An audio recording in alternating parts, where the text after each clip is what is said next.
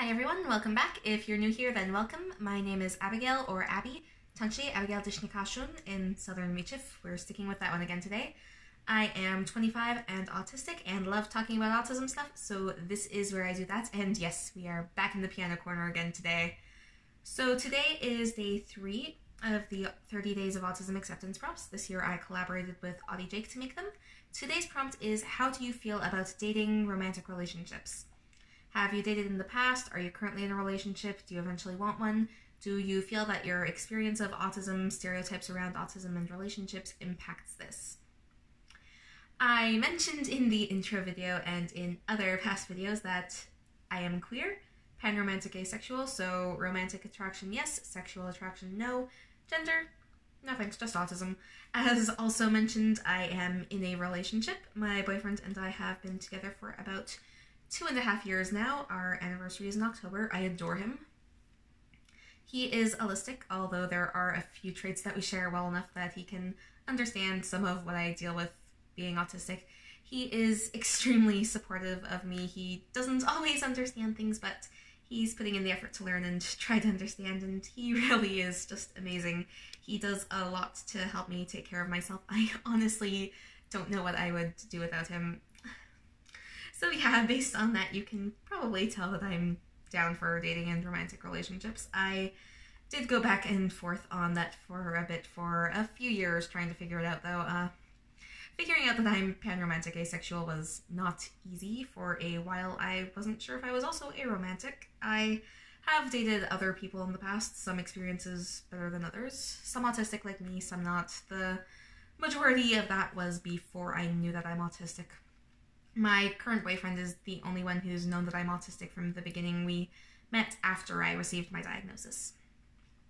Dating is a lot easier knowing that I'm autistic. Before, in past experiences, especially before I knew I was ace, it was a huge challenge. I do not pick up well on social cues, especially ones related to dating, because also ace.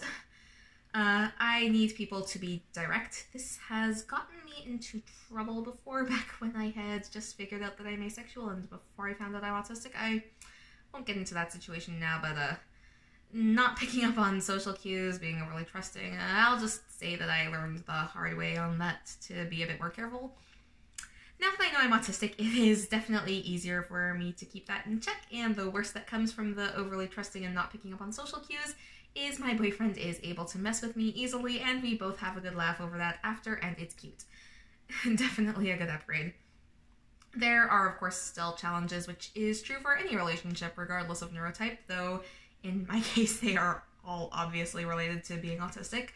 Food being one example. My boyfriend loves cooking. Food is a major sensory trigger for me because flavor, texture, smell, all of that fun stuff, but we're learning and working on things together, and honestly, there are times when I think he knows me better than I know myself. He is truly wonderful. I adore him. He's seen me at my worst with meltdowns and hasn't judged me for it. Instead, I just get love and understanding. I could probably go on about how wonderful he is for hours. There have absolutely been times in the past where I thought I would be better off staying single forever because I'm an absolute mess of a person, but since learning that I'm autistic and figuring out coping skills and reframing how I see myself, that has absolutely changed, which kind of stating the obvious because I've been in a relationship for 2.5 years, but he also absolutely brings out the best in me. I feel like I'm allowed to be immature with him, which is weird because growing up feeling like there was something wrong with me, I overcompensated by trying to always be the good child and be extra mature. And now I'm in my mid-20s feeling like I'm allowed to be weird and immature and goof off for like the first time in my life. There are definitely additional challenges dating while autistic, but I think I found the right person for me, so it's working out. I'm happy. I have barely stopped smiling this entire video. It's definitely something that is different for everyone, and I have had some truly awful experiences, but also good ones, and currently going through a really great experience. So yeah, I think that's enough of me rambling about how I have the best boyfriend ever.